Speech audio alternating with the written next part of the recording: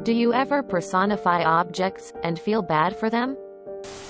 I've seen people report switching plates around in their cupboard so that the ones at the bottom of the pile don't feel unwanted.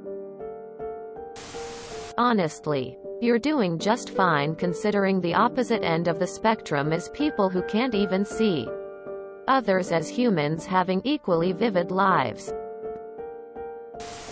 My husband does this a lot. It tends to make hoarding an issue. But there was a super funny incident that happened with my niece years ago when she was little. She was sitting at the table with her doll and the doll didn't have any clothes on for some reason. I'm sure she was just taking her time changing the doll's clothes or something. My husband came in and saw this scene and thought he would really bond with her. He commented about how cold the doll must feel without her clothes. She then looked up at him and rolled her eyes and said, "Well, it's just a doll."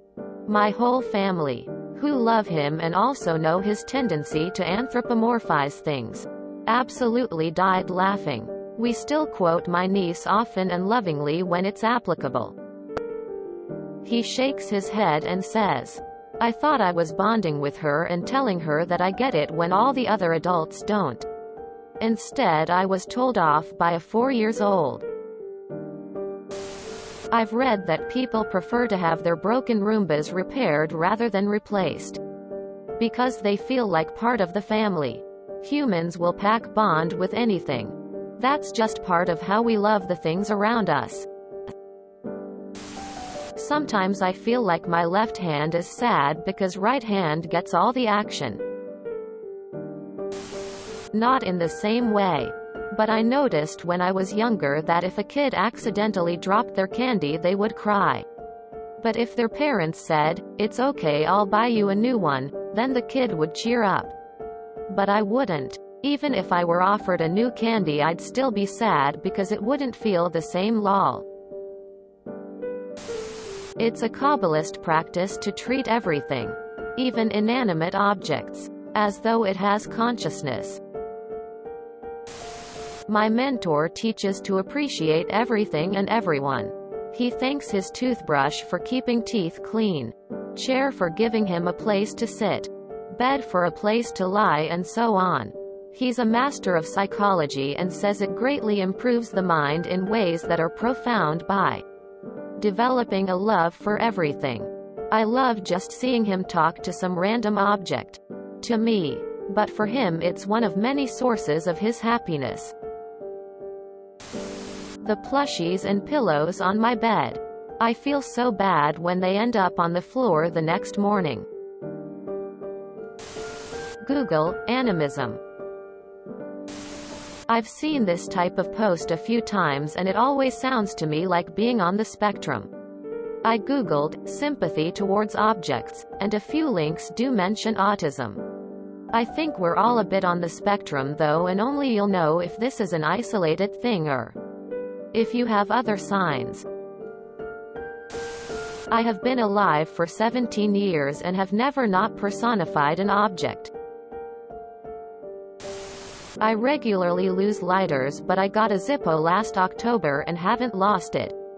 I maintain it very well and will not smoke with any other lighter without getting sad. I lost it for about a week and it was weirdly sad and made me low-key depressed, but I found it. Thank God. Yeah, I feel bad for favoring one of my plushies over the others, so I try and rotate them. I'm that way with my mounts and pets in World of Warcraft. I tend to view it as a good thing, since you then will use and appreciate them, it to the fullest. If it's weird, I don't want to be normal. I still thank the microwave out loud when I read, "Done," on the screen. A little creepier. My work has a set of elevators that need an ID badge to call them. When they open on their own and there's nobody inside, I'll thank the possible ghosts that opened them for me. Sure, it's possible that someone pushed extra buttons and got off on the wrong floor. But it happens way too often for it to be a coincidence. I do this too. Exclamation mark. Exclamation mark. You're not alone. Toy Story ruined me. I always felt bad when I played with some toys more than other toys after that movie, so now if I have more than one of something, or a few things that do the same or very nearly the same, I feel bad for choosing one over the other. Hadn't thought about that for a long time until this post, so thanks op. I was looking for more anxiety. P. It's not for all the objects but definitely happens with some. Yay my brave little toaster. If you enjoyed this video, please check out our playlists full of similar content. Epic Ericast is like doom scrolling for your ears. Please like, share, and subscribe.